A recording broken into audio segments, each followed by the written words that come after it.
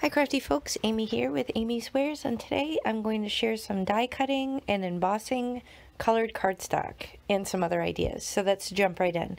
I have this fern leaf die from Crafty Meraki that I recently got. I have some lightweight cardstock, and I'm going to jump right in and show you some photos of the finished cards that I made. There was some trial and error and some issues, but I'm going to leave all that stuff in there so you can see my process and how I came to these finished cards. So I'm first going to open up this brand new die and figure out which dies I want to use where. I'm basically just going to cut a bunch out of these two colors of cardstock. I know sometimes I struggle with how to use colored cardstock or how to use my pattern paper, so when I come up with ideas on how to use up this stuff, I try and share it with you guys because I have the suspicion that you guys are in the same boat.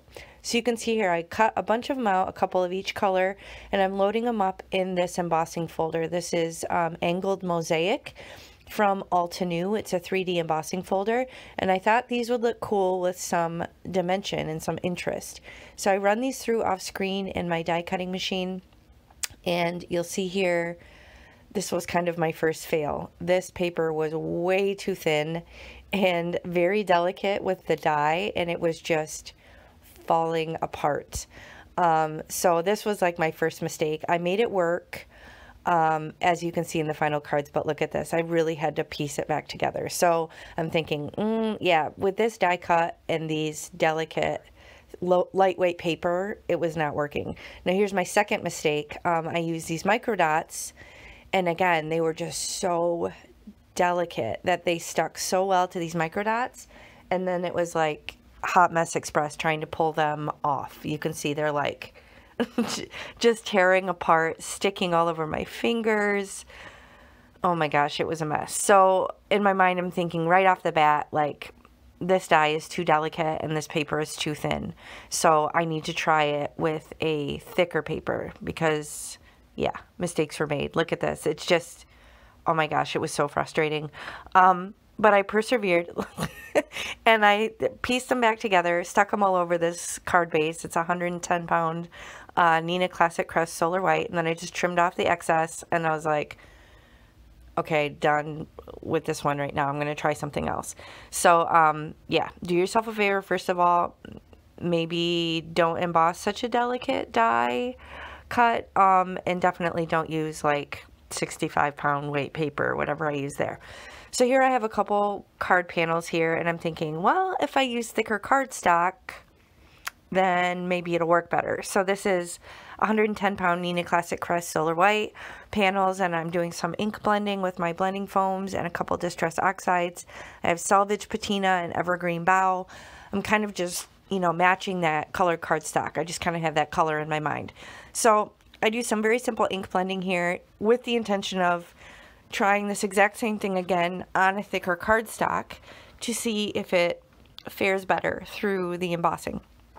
So I'm just doing some blending. I'm not really trying to be super concise. I'm not even trying to color the whole card panel because I don't think I'm going to be using all of it, and I don't really need it to be a perfect blend because I know I'm going to come in and kind of splatter it up a bit. So this is a little spray bottle of water that I have with Perfect Pearls in it, so it kind of leaves this nice shimmer behind. And I'm just going to sop it up with some paper towel because that's going to activate the Distress Oxide. That is a water reactive ink, and it kind of puts all these cool, you know, distressed water droplet looks all over it.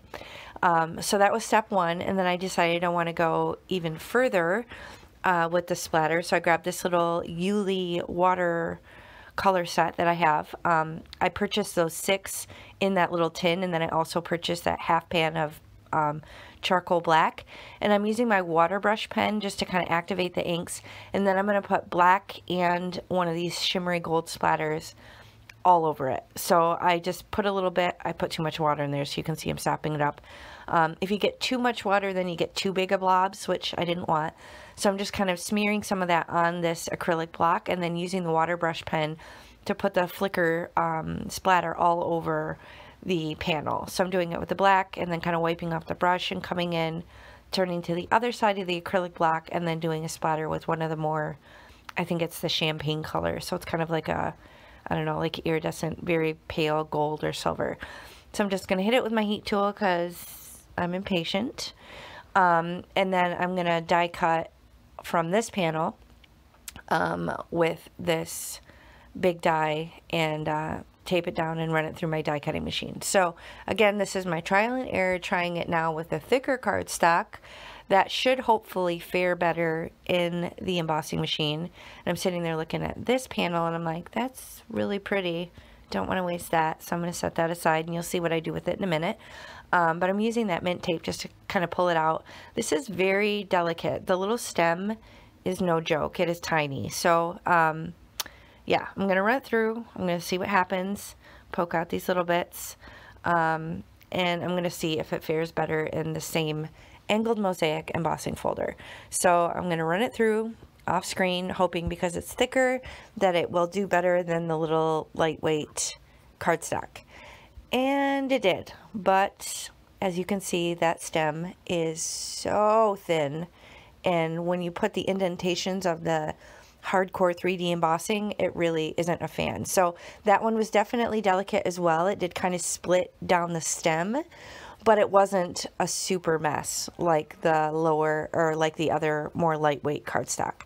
So here you can see I continued the ink blending down the panel and then ran that panel through the embossing machine because I didn't want to waste that gorgeous cardstock as well. So now I attached everything to 3 card bases. So now I have 3 card bases of these cool embossed ferns, and then I'm flipping through my sentiment book.